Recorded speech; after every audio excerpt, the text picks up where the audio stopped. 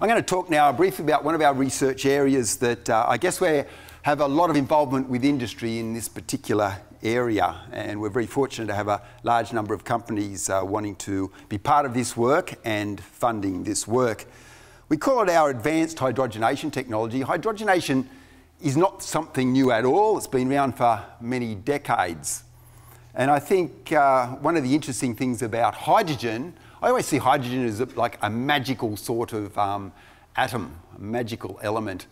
It's very unique. It's the smallest of all atoms, and that gives it very unique properties of being able to get inside other materials and move around relatively easily, but also do quite magic things once they're inside other materials.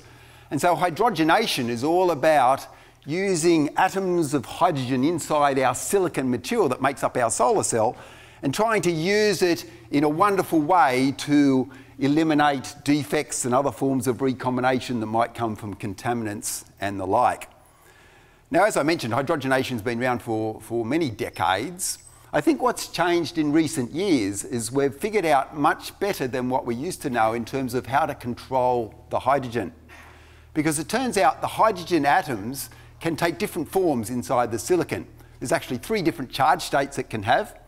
A hydrogen atom is basically just a proton, but it can also have an electron with it to put it in what we call the neutral charge state, or it can have 2 electrons with it, which we call the negative charge state, or it can have no electrons and be the positive charge state. And these charge states that the hydrogen naturally has inside silicon has a huge impact on how those hydrogen atoms behave and their ability to do useful things inside the silicon. And I think one of the very useful things that our group has figured out how to do in recent years is how to control that charge state of the hydrogen atom. And so just to give you a bit of a feel for it, if you put the hydrogen atom in the neutral charge state when it's inside our silicon solar cells, it can actually move around more than 1,000 times more easily compared to if it's not in the neutral charge state. And naturally, the hydrogen doesn't go into the neutral charge state. It always wants to go into either H+ or H- in our solar cells. And so the ability of how to convert the hydrogen into the neutral charge state turns out to be, firstly, very, very important in terms of the ease of moving the hydrogen around. But secondly, it drastically increases the reactivity of that hydrogen. And what that means is that if you've got it in the right charge state and you've got defects inside your silicon that are causing problems, by increasing the reactivity, you make it a lot easier for that hydrogen atom to react with whatever defects it finds within the silicon. So it kind of goes hunting around inside the silicon, finds defects, chemically bonds to those defects, and essentially removes those defects from the silicon. And so that's the topic I'm going to talk to you about now. It's a topic that I guess a lot of our industry partners have become quite excited about, the new technology that's based on this, what we call the advanced hydrogenation.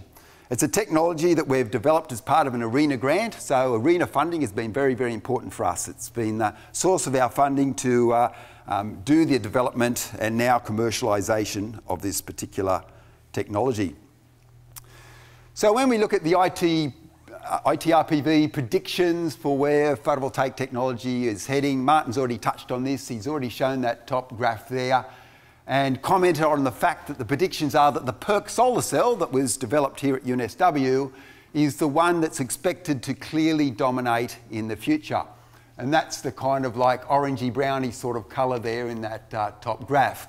And by 2026, according to that, it's supposed to clearly dominate over the other technologies. Now, when you look at the high efficiency technologies that are expected to dominate in the future, there's 3 of them. There are these 3 shown here.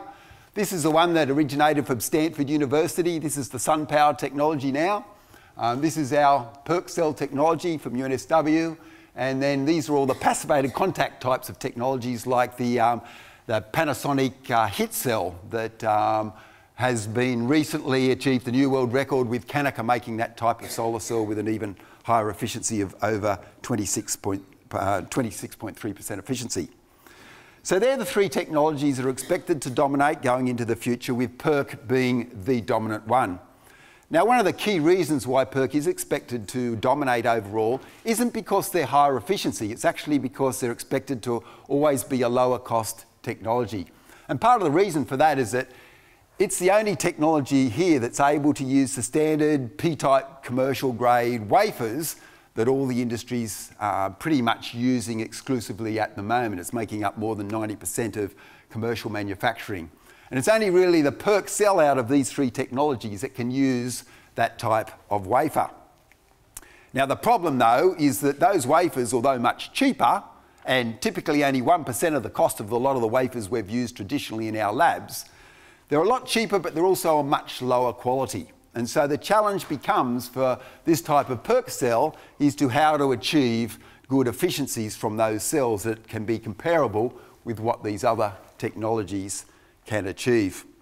And so this is where the hydrogen can have an important role to play, because the ability of hydrogen to fairly simply and easily take a very low cost, low quality P-type silicon wafer and eliminate a lot of the defects and the recombination within those wafers has the potential to transform wafers into being a similar quality to what you would normally pay orders of magnitude more for in the past.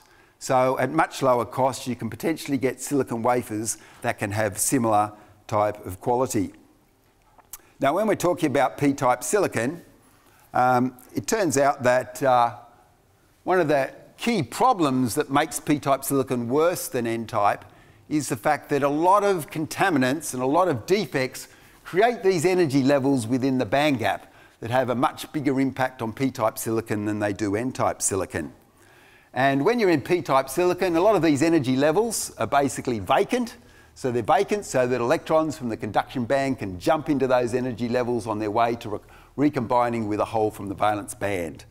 And so the job of hydrogen is to get inside the silicon, hunt down these types of defects that exist and try and passivate them so they no longer contribute to degrading the performance of your solar cells.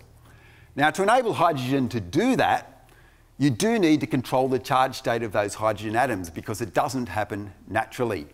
So in P-type silicon, most of these defects here are all positively charged. And in P-type silicon, 99.99999% of all the hydrogen will be positively charged hydrogen. In other words, H+ in the positive charge state. And so those hydrogen atoms effectively aren't able to bond to the positively charged defects. And so there's a fundamental problem there in trying to get good passivation of these types of defects within the silicon or the P-type silicon material. However, if you're able to control the charge state of the hydrogen atoms and convert it to the H0 or the H- so that the hydrogen atoms then have electrons with them, then it drastically changes the reactivity of that hydrogen and it makes it then favourable to start forming HBO and therefore passivate things like boron-oxygen defects.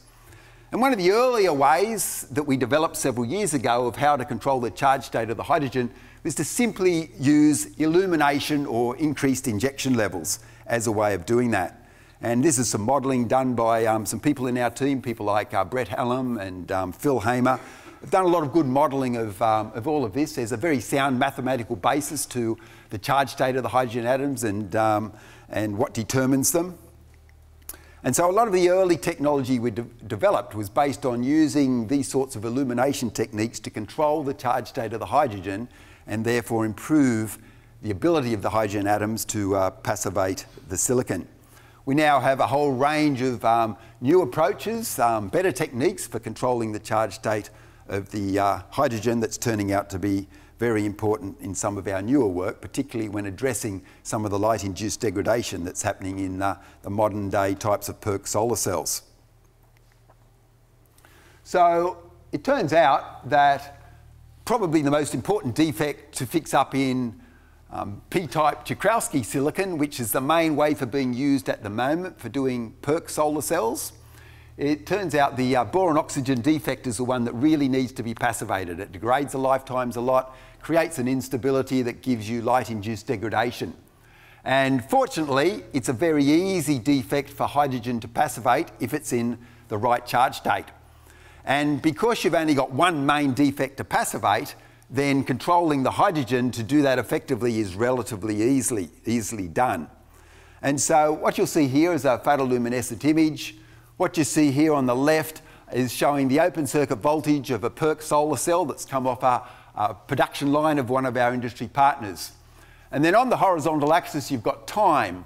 It's normalised, but one on here represents about 4 or 5 seconds. And what you will see happen is that we take the P-type Joukowsky silicon solar cell, we illuminate it with high intensity light, and what that initially does is it actually generates all the boron oxygen defects. So you see the actual quality of the silicon degrade very rapidly as that happens, and you'll see that with the PL image darkening. You'll see the voltage there fall, but then the hydrogen passivation takes over. The same high intensity illumination converts the charge state of the hydrogen to H0, makes it very reactive, very mobile, able to move around to where the boron oxygen defects are, and you'll see the passivation process take over and fix up all the problems that the light-induced degradation was causing. So you'll see that happen right now. So you can see the voltage of the solar cell falling very substantially and now improving as the hydrogen passivates the defects, and you can see the PL image now recovering. One of the very interesting things is that the voltage of the solar cells ended up almost 10 millivolts higher than what it started when it was manufactured on the PERC production line, and you'll see the PL image is correspondingly brighter now. And what we believe is happening there is that the hydrogen isn't just fixing up the boron oxygen defects, but it's also fixing up other forms of recombination that are within these devices, and we're not even necessarily sure what those forms of recombination are. So the hydrogen's able to passivate, I guess, all sorts of types of defects that are in there. So this is something that, This is something that lends itself very nicely to be able to be turned into a commercial reality, because the actual process involved is relatively simple. So I've been working with several companies in Taiwan, China, Germany, and developing some new tools to implement this commercially. And these are 3 examples. So this is a tool that's been built by a Taiwanese company, Asian Neotech. Up the top left corner, it's one produced by a laser-based company in China, and then the top right, it's another Chinese company that produces belt furnaces, a company called Keilong Wei, that have also produced an implementation of the hydrogen passivation technology associated specifically with solving those boron oxygen defects. And this is testing of those tools. So we've evaluated all those tools under a range of different processing conditions. And just very briefly, the results are shown there compared to the bottom curve, which is the control cell. If it's not hydrogen passivated, you can see the degradation that occurs. All the other treatments, even though there's some variation in the processing conditions used, you'll notice that all of them are performing extremely well compared to the control cell, where there was no hydrogen passivation. So we've applied this to product produced by 8 of our industry partners on 8 different PERC production lines, and we've made measurements as to the improvements that we can get if we hydrogenate cells compared to if they're not hydrogenated, and then we light soak them to evaluate the light-induced degradation. The average performance increase is 1.1%. This is absolute performance increase. That represents about a 5 or 6% improvement in performance. And to illustrate what's happening there, if you look at the top right-hand curve here, or graph here, on the left you'll see a group of solar cells as they've been received from a commercial production line, and they're randomly split into 2 groups. One group is hydrogen passivated using the equivalent of what you just saw in those commercial tools that have been produced. And you'll see the efficiencies of those shown in red. The efficiencies have gone up about 0.3% absolute on average. And then when you light soak those to accelerate the light-induced degradation formation, you'll very importantly see that they're staying stable. They're not degrading. So in other words, light-induced degradation has been solved. Whereas the other half of cells that didn't receive that treatment, straight off the production line, the PERC production line, when you light soak those, you can see that their performance drops drastically. So these are two groups of cells, identical, randomly split into two groups, and after these treatments, you can see there's a huge difference in the performance and the stability of the respective solar cells. So it's a process that works well, and this is something that's now being implemented onto all the PERC production lines around the world. I think something that's a very nice little visual demonstration of all of this is what you see here is a UMG silicon wafer. It's been produced with very low purity silicon by one of our industry partners. So it's called UMG silicon, meaning it's upgraded metallurgical grade silicon. Hasn't been through the Siemens process. We don't even know what it's got in it, but it's got very lousy lifetime, very poor quality. And so when we take one of these wafers and clean it up and coat it with silicon nitride, which is our hydrogen source, so silicon nitride on both surfaces, and give it the standard industry hydrogenation process, which helped a bit, it actually took the lifetimes here up to something like 10 microseconds. Okay, still too poor to make a decent solar cell out of, but much better than the 1 microsecond the material started with. So if you take that, and it's now got a lot of hydrogen inside it because we've already heated it to high temperature to drive the hydrogen inside it. But the important thing that we then do is we use a laser to then control the charge state of those hydrogen atoms. And that's what we do on the right. So the silicon wafer from the left is heated to 250 degrees, and a laser is used to illuminate just the circular region you see there to convert the H plus into either H0 or H minus. And as it does so, you can see the drastic change that it makes in the material quality, the drastic change it makes in passivating all the defects and recombination. And so the lifetime increases from about 10 microseconds up to about a millisecond, which is basically as good as any of the highest quality commercial grade P-type silicon wafers that can be bought on the market. And probably just as importantly, it's stable, no more light-induced degradation. So that's a nice little demonstration, I guess, in a very visual way that shows the importance of controlling the charge state of those hydrogen atoms. We've got a suite of patents that were filed for. The good news is over the last 12 months, they've been awarded in all the major countries now, so US, Europe, China.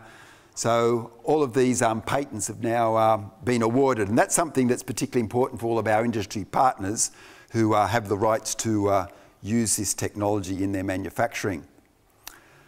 Now this also works for N-type. We haven't done nearly as much work on N-type, but Kath took one of the fairly good quality N-type wafers that one of our industry partners supplied us with, and you see the peel image in the top left-hand corner there.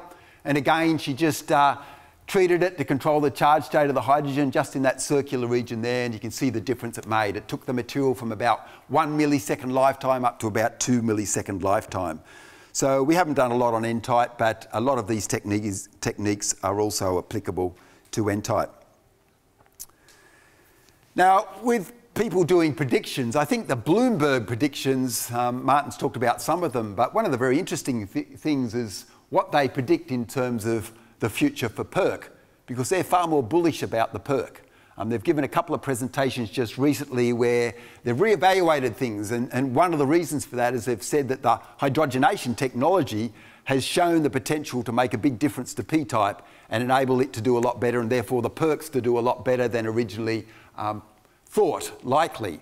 And so what you see here, if you look at 2025 and compare it to what we saw earlier from the ITRPV, you'll notice now that these two competing technologies here are now, according to Bloomberg, only expected to make up about 15% market share in combination, both under 10%, and PERCs to totally dominate the markets in the coming years.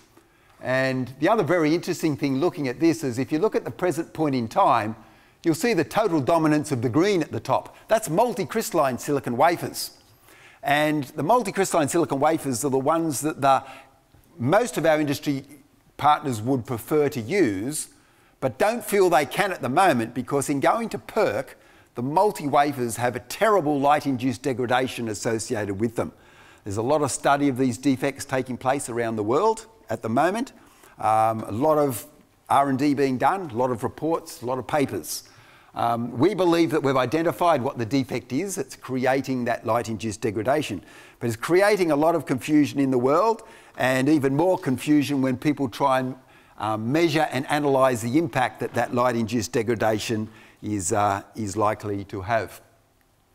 But that's one of the key reasons that a lot of our industry partners are not turning to P-type multi-PERC cells and instead are going to mono-PERC cells in moving to the PERC technology.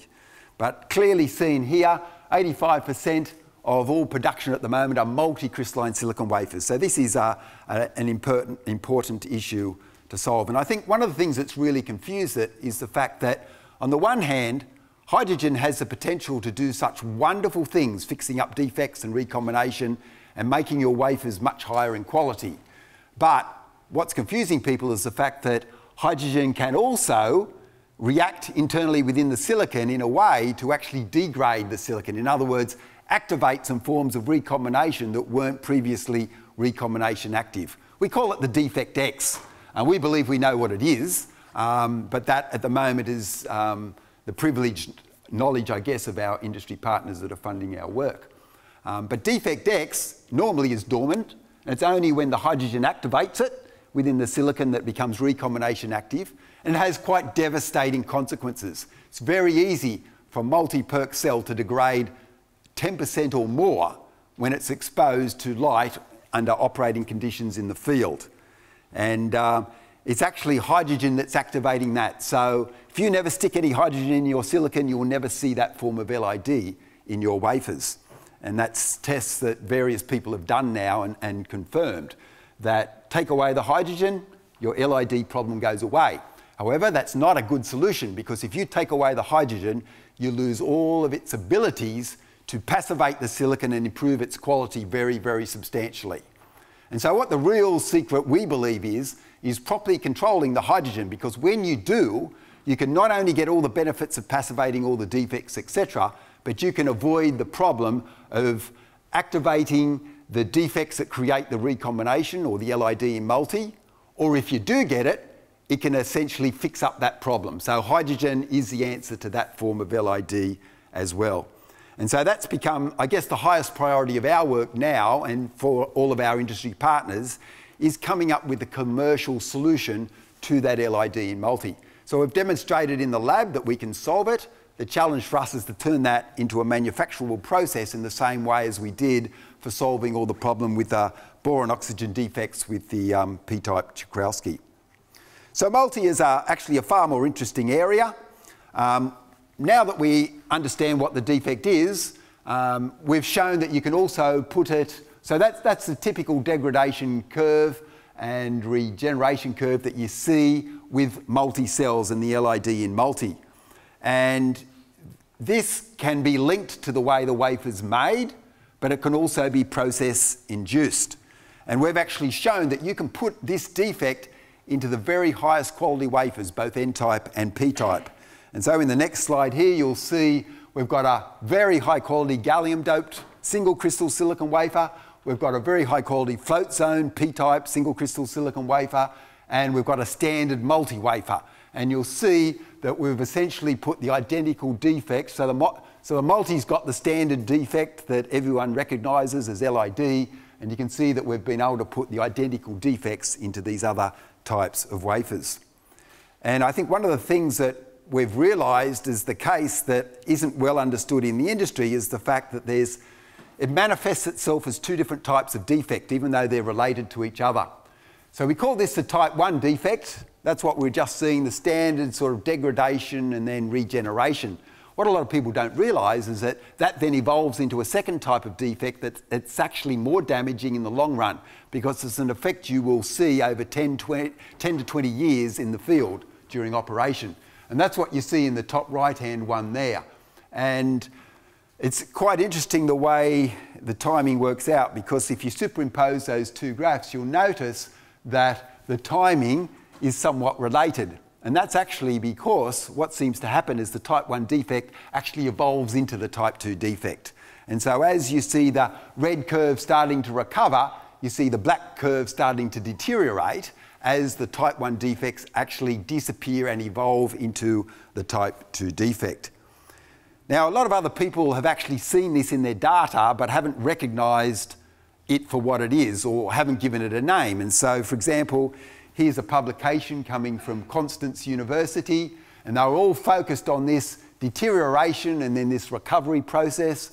You can see this is like 100 hours here, and this is treatment at 250 degrees. And what they haven't focused on is what comes in the next 1,000 hours at 250 degrees after that. And it's that gradual degradation that people have tended to ignore, but they're the ones that are going to be impacting people's modules in 10 to 20 years, and that's what we call the type 2 defect. And again, hydrogen holds the answer for how to fix up these defects, but only if the charge state of the hydrogen is properly controlled. And so again, just to give a bit of an example here, similar to before, we've got a PL image here. We're going to show here the treatment of accelerating the formation of this LID and then the hydrogen's ability to recover that and regenerate the cell. So you'll see a similar thing to what I showed earlier with the boron oxygen defects. And you can see the voltage up the top there. These are sunrise cells coming from their PERC production line. And you can see it now recovering as the hydrogen is fixing up the problem. But you see, what you're seeing there is the hydrogen's ability to fix up the type 1 defect only, right? And this actually then evolves into the type 2 defect, which is actually nastier. And so here's some material that Kath's put together. Kath's done a lot of work on this. I think Kath's become very much the world expert on LID. Oh, sorry for embarrassing you there, Kath. This is Kath sitting down here, the front here, that's very red in the face at the moment. I preferred how she looked yesterday in the photo booths when her face was every colour under the sun. Fantastic photos. Anyway, sorry to embarrass you. And we're very lucky also to have Brett in our group. I think Brett's the world expert on boron oxygen defects and solving them. We have a great team working on all of this stuff, and we've added Bram to our team now, who I think is the world expert on passivation of rear P-type surfaces for PERC cells.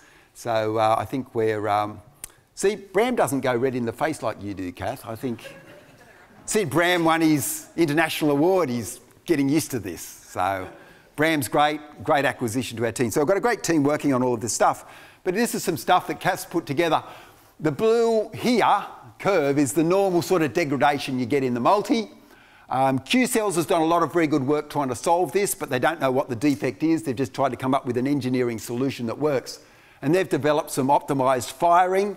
And you can see the sort of orangey or browny sort of coloured round circles there showing what happens with the Q-Cells process when you light soak them.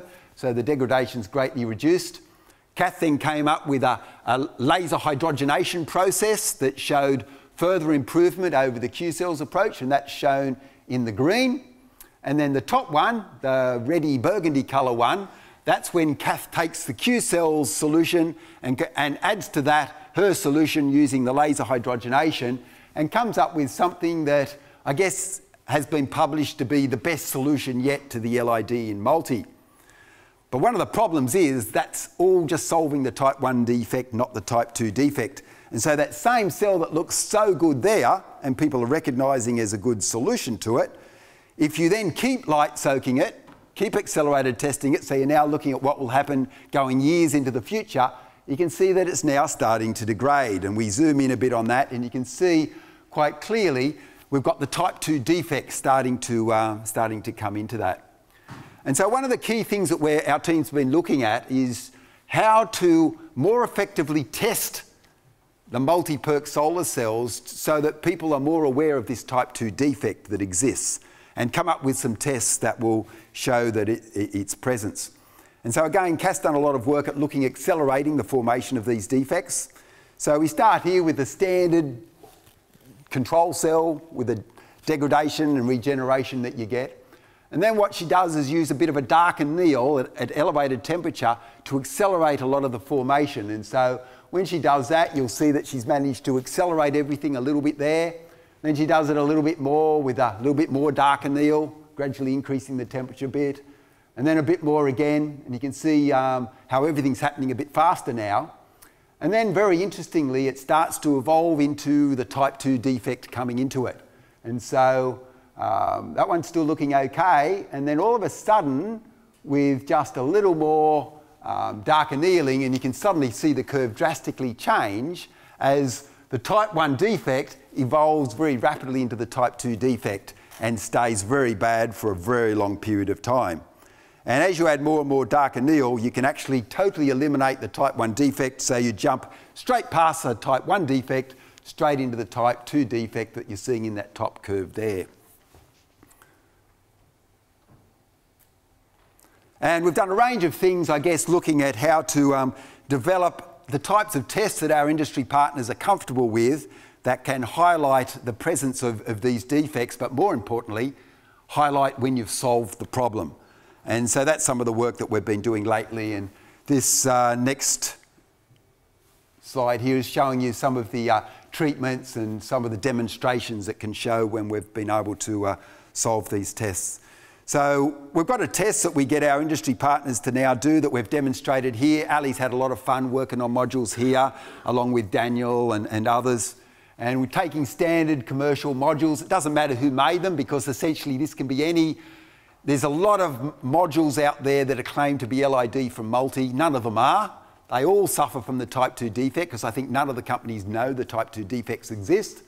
And so you can take any of those modules and give a test where you basically take the lamination temperature of 150 degrees and you dark anneal your module for 5 to 10 hours at that temperature, and that accelerates the onset of the type 2 defect. And you can do that to what I think is any multi-perk module on the market, and you'll see it degrade. So it's very interesting. Ali's had some fun with this. This is our, we used our laminator to do the dark anneals, the 5 or 10 hour dark anneal at 150 degrees. This is our light soaking setup here that you see on the right hand side. And here's a module that's we've given the dark anneal to accelerate it all, and that we're ready to do the LID testing on. And these are different cells, and the different cells are responding differently. And the one you're seeing, the blue one there, you can see the peel images for that cell shown here with just standard light soaking that's done after that dark anneal. So it's a very interesting area. It's one that our team's really enjoying working on, because we believe we know what the defect is and how to solve it. But multi in general, I think, is far more challenging, because there's so many different types of defects that need to be solved. And this is just giving you a bit of a feel for, we can take, again, this is silicon that's not semiconductor grade silicon, it's UMG silicon, and putting it through a range of different hydrogenation processes, etc., and showing how good you can eventually make that material. Now, this is all tedious work. It's all been optimized for this one particular wafer. It's not manufacturable. Our challenge is to turn all of this into manufacturable processes, and that's where we're working with our industry partners to try and make that a reality. And it works a similar way on cells, so you can take a reject solar cell. It's just a full area ALBSF cell, and we do a range of different hydrogen passivation processes, and can end up turning it into being just as good as all the high quality silicon wafers that were being used and made into solar cells at the same time. We believe we've got a very strong patent portfolio protecting this technology in all the different countries, and that's our industry partners place a lot of importance on protecting the technology. We've got 6 new patents this year that all focus on the LID in multi, and that type of defect that we believe we've identified what it is and how to solve that one. So that's what the focus is of these 6 new patents here. So just in finishing off, the hydrogen, we believe, can be magic. It's got enormous potential to pretty much fix up any type of defect. The challenge is to do it in a way that makes it manufacturable, something where it can be done very high speed, very high throughput in a fairly simple way. And because you've got so many different types of defects, that's where the challenge lies, because you tend to need a little bit different condition for each different type of defect. So boron oxygen defects, that's easy. LID multi, I think we'll be able to fix that fairly easily. When you get to the huge diversity of types of defects in some multi-materials and lower quality materials, a lot more challenging to turn it into something manufacturable. But we will certainly try.